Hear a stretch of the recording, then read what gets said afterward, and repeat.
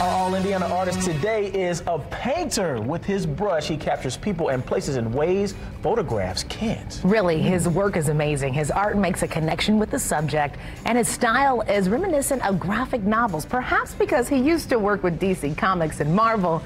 Please help us welcome Audwynn Newman here with us. I mean, you're kind of like your own superhero. I love your vibe. I mean, you have a lot of power in those hands of yours. Thank you so much for joining us today. I appreciate y'all having me here. I really do. Yeah, and Audwynn, you said you can't remember a time when you weren't painting. Yeah, I can't. Wow. I can't, literally. Like, it was me and my cousin growing up in Cleveland, drawing superheroes, Godzilla, Star Wars, cartoons. And honestly, my mom used to use my love of drawing to kind of get me to act right. So she would Look, give me boy, paints. just go draw something. Just go draw That something. positive parenting. We like that. Yeah, she goes, I'll get you a coloring book if you sit at the barber and don't act up. You know what I mean? Wow. So yeah, that's true. And little did she know, she was just feeding into your purpose. Man. This is amazing. Absolutely. Thank you. I appreciate it. So I know that you do a lot of work that we always see in Speedway, and you're actually going to be working while we're talking to you, which, I mean, that's how cold he is, okay? Right. He just, but you see some of his work here, so tell us a little bit about what goes into creating these pieces. You know, honestly, what I do is, so I travel around the country and do art shows in different states, and so I take whatever that state's thing is and I put it on that state. So I saw someone with an Illini shirt, and I was like, oh, that's fighting Illini, because I do a lot of shows in Illinois. So obviously, Indiana, Purdue, IU, but then our state bird is the Cardinal. And then, of course, you got the 500, and I was blessed to do the cover art for last year's Brickyard. Which was awesome, by the way. Thank you. We featured it on Wish TV, and I'm glad that we did. Thank you, guys. Much. And I appreciate, and I'll tell you, I appreciate the support that Wish TV has shown me and other artists. I mean, it makes a difference. And I was telling Ray, I was like, when I do shows, people will come up to me and say, hey, you were on Wish TV, right? Wow. I mean, the power of supporting each other, because we see ourselves in your work. Look at that. Yeah. I mean, would you say that there is I know this is a tough question. Yeah. Would you say there is a favorite type of art that you've put together? Pick a child. Or anything? I know, right. Pick your favorite child right now. And I said that earlier. I was like, man, you know what? They are like your kids. You know what I mean? And you can't really say which kid is your favorite. I will tell you that my acceptance to the racing community, because I'm not a race driving artist. Like, that's not my hook, but the way they have accepted me in over the past 2 years has kind of catapulted that to the front. So I would have to say, if I was going to choose a kid, if I was choosing one of my child, the racing would be number one. And I'd probably say the military stuff's number two. I just got a license with the armed forces. Really? So all the branches. So I'm doing an Army, Navy, Air Force, and Marine piece on America.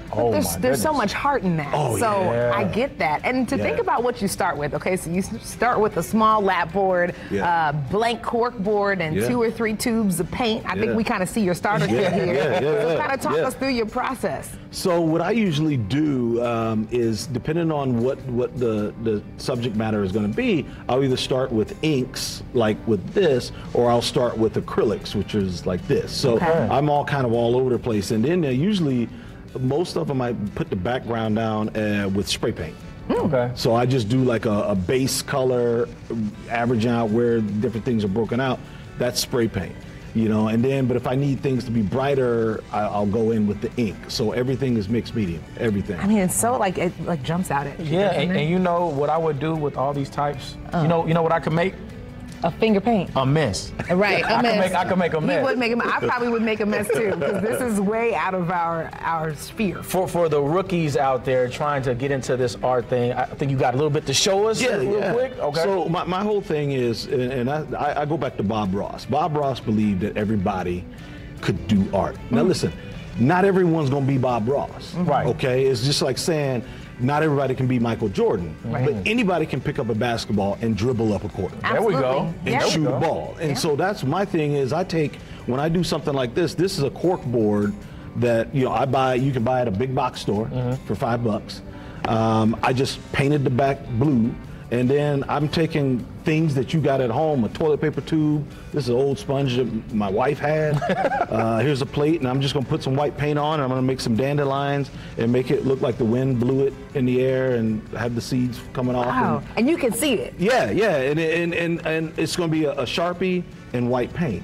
Oh, wow. That's it. And anybody could do that. Anybody could do it. I want to see how we. Okay, so let's go and get started because I want to see how this happens. Because I know that visual. when you and I try this, he's MJ. Look, have faith in us. We can get there. And we the water boys. Like we're not even on the team. But that's what I love about this kind of art. I think that that's really cool. Yeah, you just, so those are the stems, and then you want to have different size dandelions. So use something like this. I don't have an ellipse template, so I'm going to put some white paint on this plate. Okay. Do that. Boom. Make one. Then put some on this. Boom. This will be the big one. And then I'll just make the little seeds flying off. Wow. I'm starting to see how you might have gotten in some trouble at home as a kid. Yeah. When I think of the things that you grabbed, start making How art are the with. walls at your mom and dad's house? Yeah. I got in a big trouble once where I took crayons and drew a big Godzilla on the wall. On the wall. And mom was not happy. She was not feeling that at all. Imagine that. Not happy. Godzilla's on the wall. But you think about it. I grew up. I'm a kid from. So I just turned 50. I'll be 51 next month. Okay. Happy early birthday. Yeah. Thank you. But there was no internet. There was no internet. So you had to do something. So you just got you had to kind of make your own things happen. You know what I mean? Wow. So then that becomes the orb for one of them, and then take that. This. Speaking of making your own things happen, I mean, you worked for Marvel, DC Comics. Yeah. Real quick, because we're running out of time here. Yeah. What was that experience like for you? It was amazing. I was 24 years old, 23. So I worked for them for about 8-9 years. The thing about it was I was too young to really realize how special it was, and so it was a job. It was a job. I get that It wasn't. Everybody always goes, man, I can't believe you work for DC. You drew Superman, blah, blah. Yeah, I did, but it was a job. Wow. It was a job. I was putting in like 13, 14-hour days. Of course. And just getting it done day after day. And at that time, I wasn't wanting to work 13, 14-hour days. I wanted to work a couple hours, and I wanted to go visit my friends from college. I know that's right. Real quick, where can people get your art? Where can they purchase your art? So I have a shop in Broad Ripple called The Crafty Animal, and it's off 64th and Cornell. And also, you can always catch me on Instagram on New Art Rivals or The Crafty Animal. Audwynn, we appreciate the time. We'll have to show everybody what this looks like when he's done with it. Audwynn, thank you so much. It's always such a pleasure. You're always welcome, all in. Always welcome. Thank you. Thank you all very much.